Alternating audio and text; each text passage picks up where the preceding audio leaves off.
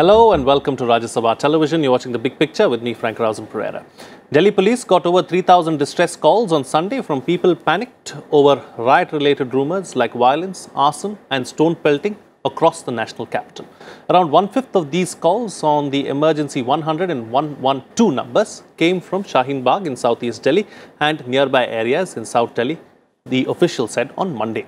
Panic gripped residents across the national capital on Sunday evening following false rumours of violence, but the police denied any incident and appealed for calm.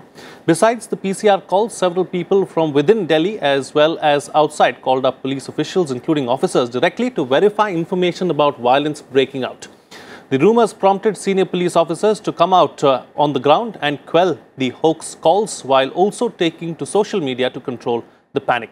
Delhi Metro Rail also shut its services for some time and then resumed a little while later. The police said it was closely monitoring the social media accounts spreading fake news or rumours, and action will be taken against them. On this edition of The Big Picture, we will analyse Section 505 of the Indian Penal Code and tackling rumours. Joining me on the programme today are Jiten, Jain, digital technology expert; Deepak, advocate of the Supreme Court; L.N. Rao, former IPS officer; and Mandeep Singh, Randhawa, PRO, Delhi Police. Thank you to all my guests for joining me on this edition of The Big Picture. Mr. Randhawa, let me start the program with you. Let's first try and put into perspective and try and understand what is the SOP that you follow when you get such kind of rumours, and how difficult does it become for the police officers to deal in a situation where you get over 3,000 phone calls in a day? Basically, firstly, I want to clarify that these 3,000 calls in a day are not much number, but we got approximately 1,800 calls in 2 hours, that is between 7 to 9 in the evening, and that too from 3 or 4 specific areas, that is from the Western Delhi, from the Rohini and from some parts of the Southeast Delhi. Then it's become a challenge for the police to tackle such a huge number of calls in 3 localities. Firstly, I will tell you what is the SOP. Normally, these calls put a burden on the sources of the police to respond to these calls, and secondly, it basically these type of calls, it cause panic among the public.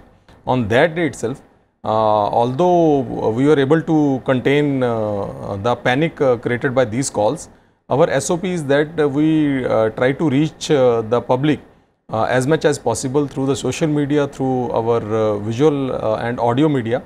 On that day also, we appealed the public to remain calm. Our senior officers were in the control room, and at the same time, our senior officers, they were in the field, and basically they were trying to clarify the rumours, and we also make use of social media as well as this TV channels.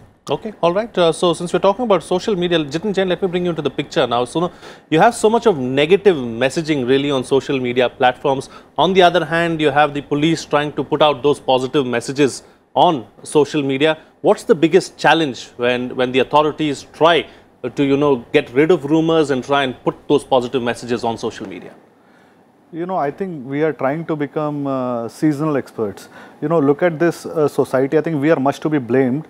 In this very country just 6 months ago, and I think we did a couple of shows on your television also, that majority of mainstream electronic and print media, majority of section of this, our own very society in the liberal Delhi, was accusing government's proposal to monitor social media for hate speeches or false news or rumors during elections, and there were allegations that this government is trying to turn entire India into a surveillance state. They now want to monitor your personal activities on social media. They want to pin you down. And so it's a catch-22 situation for the government. If they want to, if there is a situation where thousands and thousands of fake videos and inciting hate mongering content is being put on social media, if we expect government to do something about it, obviously first thing what they have to do is to monitor it online and dig out. So the moment government tries to do it, there is a section of society which tries to bring some sort of insinuation that this is a dictatorial regime which is now going to monitor your social media activities. I think now it is time for us to introspect whether we as a society are willing to cede little space of our privacy in the larger interest of national security and society. Second, I think we all should understand that if government tries to put a camera in your bedroom or home, I agree that it is surveillance and spying. But if they want to put a camera on a public road to track some criminals or to, ensure that if somebody, does a hit and run case, they are able to track him down, then that is for your own safety and that is for the safety of public. Likewise, if they want to monitor your personal conversations on WhatsApp or personal chats on Facebook, that may be termed as surveillance. But merely an attempt by the government to monitor open source content like your Facebook walls, your Twitter walls, or Instagram handles where you want people to see what you are posting. If government wants to monitor that open source content for the larger national safety and security of society, I think we should desist from bringing down and abusing government. We must support the larger objective of state in those efforts, and that is the only way we can bring down or try and curb or create some sort of deterrence on these elements who are trying to create a situation using social media where life and order has become an issue now. Okay, now this is where I'd like to bring you in as a lawyer, Deepak. Firstly, on this whole issue of surveillance and privacy and the state versus fundamental rights. See, the surprising part is the emphasis on privacy has increased hand in hand with the increased tendency of individuals to air their views on public platforms. Okay, so that seems to be a bit of a mutually destructive position to some extent. I'm not saying they necessarily destroy each other, but if you necessarily want to say something on a public platform to let the world know of your position on a certain thing, and then you expect the government to turn a blind eye to that particular content that you yourself have put out, then that could be a bit of an issue. Second, just to add to what Mr. Jain has said, on social media, at least on some platforms like Facebook, you get to decide the privacy setting with respect to the kind of access that you wish to provide to something that you say on your wall. So if you choose to make a certain statement public and therefore it is available for public and not just your friends to consume, then necessarily that particular statement or that particular position that you have taken becomes public by definition because you have chosen that particular setting. So if you wish to keep something private, then behave in that particular fashion, and then if the government gets a backdoor in its collaboration with say these entities, with the social media entities, and then has access to something that you have deemed private, then that's a different issue. But even then, when it comes to law and order in general, the government always has the right to request these agencies and perhaps even direct and instruct them to share information which they believe is necessary if they believe that a certain post, albeit private, is responsible for a certain rumor mongering, is responsible for incitement of hatred, is responsible for, let's say, creating general ill will. But of course, the one thing is the law is very clear that even when you choose to exercise your right to look at this content and you wish to take action preemptively, you may have to satisfy a few basic barriers, which is there a legitimate state interest? Obviously, it is, particularly if the situation is so volatile given the circumstances we live in today. Therefore, the case for a legitimate state interest is self-evident. Okay. Then the question becomes, to what extent can they have access using this as the pretext or a necessary justification or a justifiable, let's say, justification, so to speak? Then that's a question of proportionality. Then how do you choose to use that particular information? That is the third degree. Okay. So I do believe that while privacy concerns are legitimate and are always warranted, extraordinary situations and extraordinary circumstances by definition hand the state a legitimate constitutional excuse or a constitutional reason to invoke what is known as the police power of the state. Sorry to interrupt you here, but yes, going back to the point that Jiten was making, right. Again, we can say that it's seasonal. Of course it is seasonal.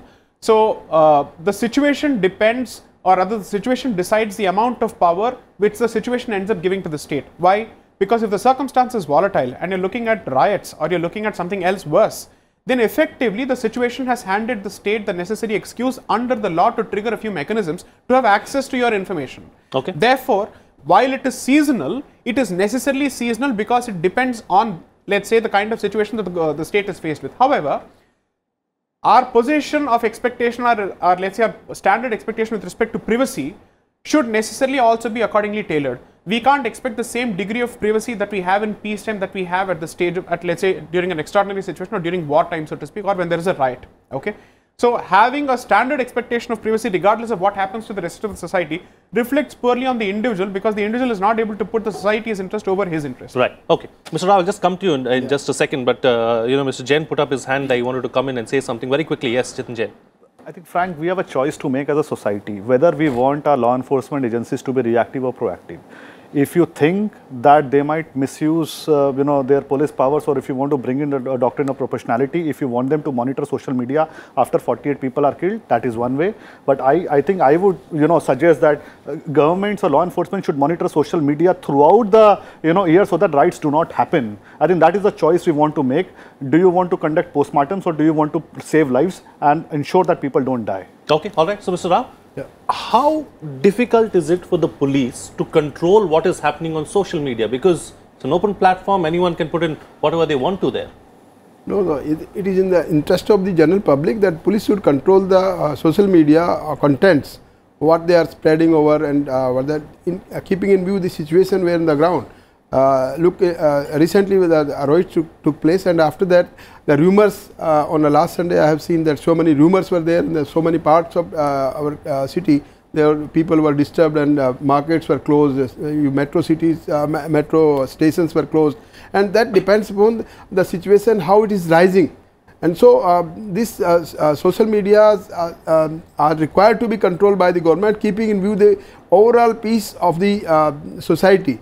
And if these are not controlled, and no doubt there is a privacy issue, but that privacy issue, as rightly said by my co-fellow, that privacy issue is also to be considered, keeping in view the overall national interest of our society and the interest of the society as well, because so many people have been killed in this riot, and if such riots again erupts because of the social media freedom, then it will definitely be very difficult. And controlling these social media platforms by the government, it becomes more important, especially in view of such situations.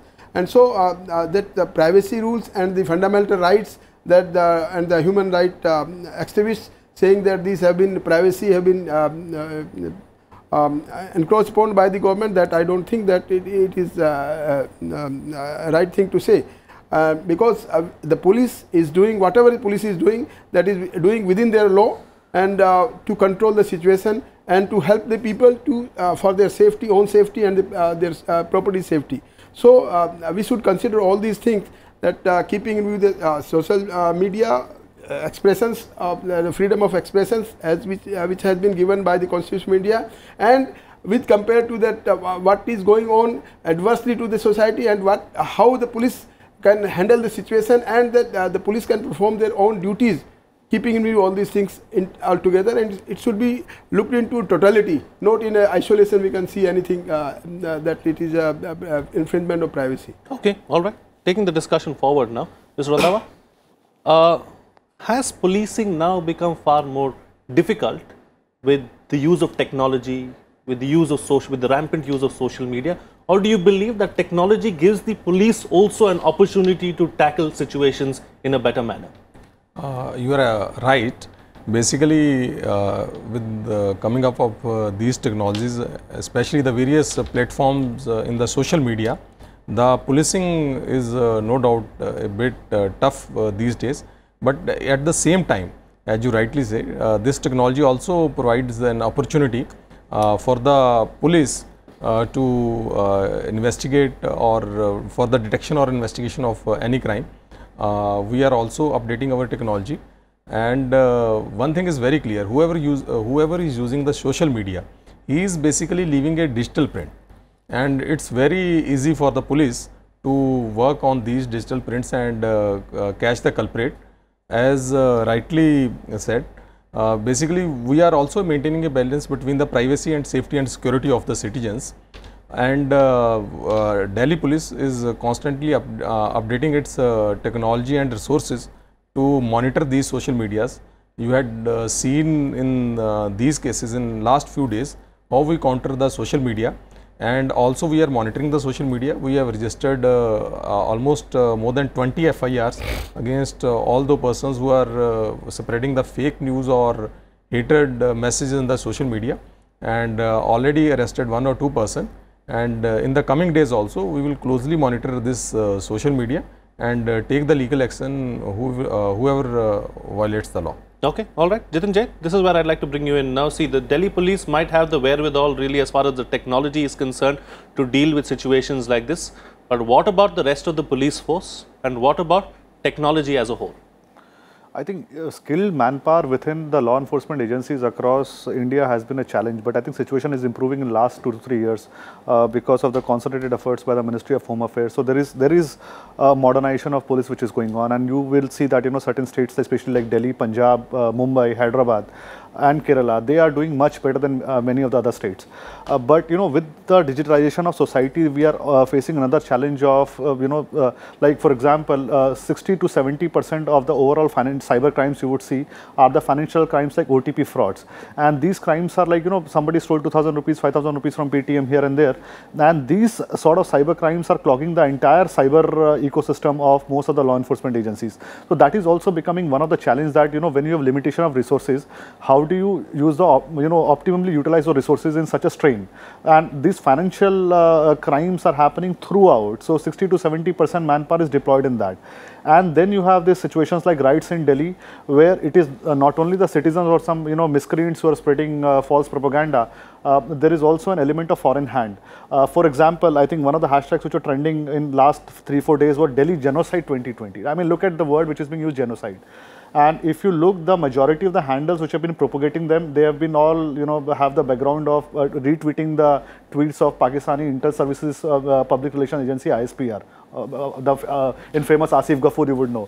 So, the habitual pathological liar we had sitting in Pakistan. So, majority of the content is being pushed by them. Now, if you look at the content with that hashtag, 50 to 60% photos are from, some random places which are not even in Delhi, like Bangladesh, some old, a country like Syria, and, old photos of Palestine. And then you are facing a challenge of, monitoring the society, and then you are left with a choice. Do you want to restrict social media usage during the riots? Or do you want to do something where, it doesn't come to at that stage where you have to restrict social media like in, Kashmir. So I think not only to prevent riots, but also to ensure that we remain a free society, we remain free users of social media without much of restrictions. So I think there is some sort of, element of regulation, not controlling or, I'm saying monitoring, but a regulation which is required for the conduct on social media, especially in the difficult situations. Okay, all right. So, we've spoken about technology, we've spoken about social media. Let's talk about the law now. Desai Deepak, what does section 505 of the Indian Penal Code say as far as rumors are concerned? So, I'd like to split my response in 2 parts. One, the relationship between law and technology is always, the technology is always going to be ahead of the law, and the law is going to play catch up. There is no running away from that at all. Okay, and even as in a situation such as a riot, or let's say any kind of an offense, the thief is always going to be proactive, because it is in his interest to actually look out for his interest, and he is going to try and create a situation which changes the status quo, and the police is going to try and play catch up even there. Okay. 3, the influence of technology has been to let's say increase percolation, reach, and most importantly intensity as well. Okay. As a consequence of which, what has happened is the relationship between technology, privacy and the law has been significantly altered and revolutionized in the last, let's say, 10 years or so at the very least. And therefore, when we argue with respect to individual privacy from a conventional standpoint, without taking into account the kind of revolution that technology has brought about, good and bad, okay, then perhaps it is slightly out of phase, and it is out of sync with the reality. Okay, that is a fact. In fact, the Supreme Court has taken cognizance of this in this judgment of Yahoo versus Akash Chopra, where the court actually says that given that the electronic medium and the internet has such a massive reach, that was of course delivered in the context of defamation and all that, but still the court realizes that compared to the print medium, social media and electronic medium has a massive reach which is in several orders of magnitude better than the print medium. As a consequence of which, clearly there is a certain level of state interest in trying to police it a bit more. But of course, the general levels of policing will be different, and the levels of policing when there is a situation such as a riot is obviously going to be different, and that's going to be extraordinary. Okay, so that's the broad policy level answer. The specific question that you have put is with respect to section 505. Section 505 has 3 parts. One is with respect to any incitement of let's say act of an offense against the state, then with respect to a certain community, or let's say a caste, religion, language, so on and so forth. Then is, let's say, an incitement of an offense against any uniformed person, which is an army member or a soldier or a member of an armed force. Okay. Then is of course one that is based on incitement or let's say commission of an offense at a place of worship. Okay. There is a significant overlap between section 153A, which also speaks of promotion of enmity, between communities and 505, which is why by default, usually in cases involving 505, you bring in 153A, which need not be the case otherwise. 153A need not invoke 505, but 505 typically involves 153A. So what the Supreme Court has said in 3 different judgments, one is of 97, the other is of 2007, the other is of 2014, is that you have to look at 3 parts. 505 largely targets what is known as hate speech.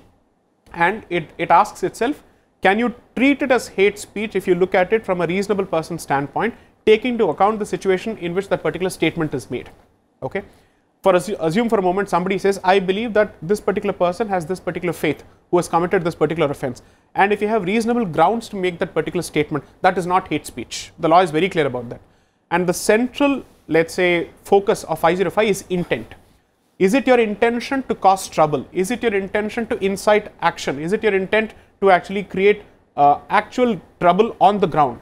So these are the factors that the Supreme Court has effectively culled out, which is very clear from the explanation to 505 itself, which clearly says the focus is based on whether it's a statement which is made on reasonable grounds, in good faith, and without any intent to cause trouble. If that is the case, you're out of 505. But here's where you have to ask yourself a simple question. Assume for a moment that a random news site publishes something. As a consumer of information, you're not in a position to verify that particular authenticity of that information. You don't like, but you retweet that particular information. So you're relying on a news report which has already been put out by a particular website. You believe that it's a legitimate website which puts out authentic information, you've retweeted. Can you be booked under 505 for retweeting something because you're responsible for dissemination and circulation of that particular news report, which you have genuinely believed? Then you fall back on the fact, I did not have any intent. I'm merely circulating something which has been put out by a news report. Which I thought was right. Right. And which I believe that the portal would have done its due diligence, because the due diligence is the responsibility of the journalist, correct, not the reader. The reader's job is to consume. He cannot responsibly consume, because today you have, let's say, explosion of information coming from all directions. So this particularly puts questions with respect to options available on social media which increase dissemination of a particular piece of information. Then what do you do? Right. That is the question. Absolutely. Absolutely. Catch-22, Yes. like Jiten Jain had pointed out earlier as well. So Mr. Rao, do you also believe we can put an end to all of this if the public and the police work together, on a larger scale? Correct. Yes, definitely. The public cooperation with the police is most important aspect of the policing. Correct. If forward police is there, police is for the public, and public should cooperate to the police, and then they should avoid all these mischief mongers, rumors. As rightly said, that reader has no option to verify it, whether it is true or not. But at the same time, the public man should think about it twice while retweeting it or forwarding it. So thinking that this message, maybe it is true or not, but in the circumstances, given circumstances as are prevailing nowadays, or any other circumstances, before forwarding or retweeting or sending it to someone else on the social media, again, he should think that this may have repercussions, and so he should contain all these things. And as you rightly said, the cooperation of public with the police is most important, and on Sunday also. And also vice versa also, don't you think? Because even the police has to do its bit really to go out to the public and ensure that they are there for them. Police has to reach to the public to gain confidence of public into them. So if the public don't have any confidence in the local police area, then it's useless. That connotation of police-public relations is useless. So the police should look forward, and they should step forward to get cooperation of public. Public definitely is ready to cooperate to the police, but subject to the police should also be coming forward to get that favor from the public. Okay. And that is most important. And now in such circumstances also, I must tell you that SHO of that area, who is having interface with the all important persons in his own locality and under his jurisdiction, and by way of meetings, by calling the peace area meeting and Thana level coordination meetings. So the important people who are visiting to the SHO, and at the time of this crisis, those people can help the local area SHO, then they can bring the peace and calm under control, because people also are abiding by the orders of such important persons who are heading the society, small components of the society, and they are interacting with the local police itself. Right. So this the public and police, if they work in tandem, and they definitely can control the situation, and rightly it was done. I appreciate the efforts of Delhi police on last Sunday evening when the rumors were separated so many places in Delhi, and it was brought under control. I talked to the additional CP of that West District also, and then they said it's all under control. Sure. And on so many other TV channels I spoke on phono, that I also appeal to the people that there is nothing going on. Don't believe in the rumors, right, and be very wise to accept what is being circulated on social media. Okay, yes, Deepak, you want to say? So I think sir made a very important point. Just as you have an expectation of privacy as an individual, the thing is, when it comes to social media, they make it easy for you to circulate information. So it has actually generated a certain trigger-happy behavior on our part, where instant forwards happen without even looking or without even consuming. Half the time, I don't think people even go through what they're forwarding. Yes. They simply just forward it merely because they see a certain face on the thumbnail or whatever it is. So that trigger-happy mentality is something which the individual needs to curb before he decides to impose his notions of privacy entirely at society's expense, so to speak. Sure. So I do believe that while there is an expectation of privacy on the part of the individual, there is a significant amount of duty that comes with a particular expectation, which is to behave responsibly.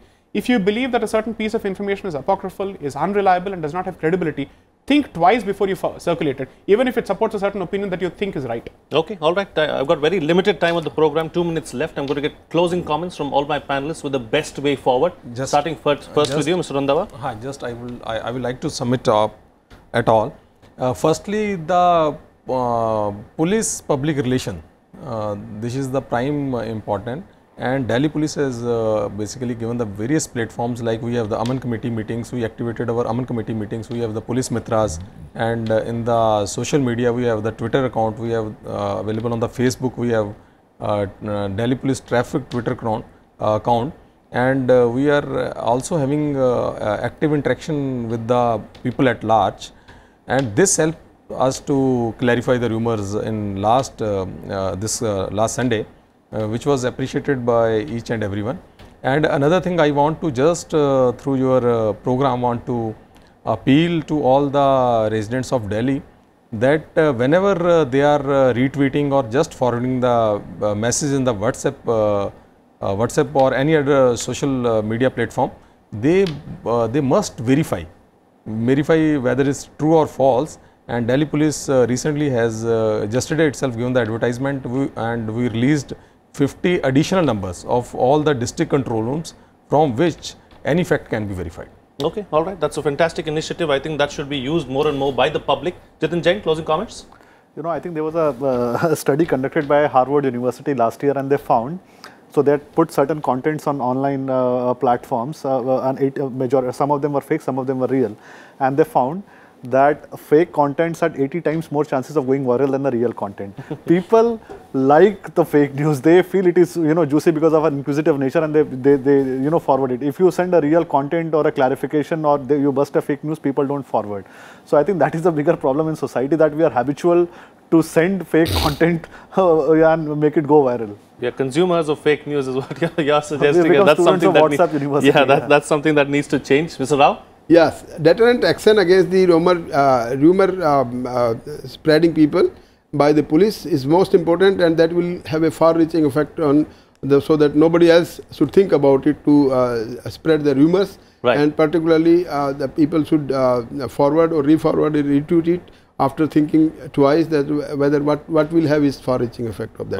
Okay, all right. And Deepak, close the show for us with your concluding remarks. A light travels the world by the time the truth has had an opportunity to try its shoes. So that's effectively how it works.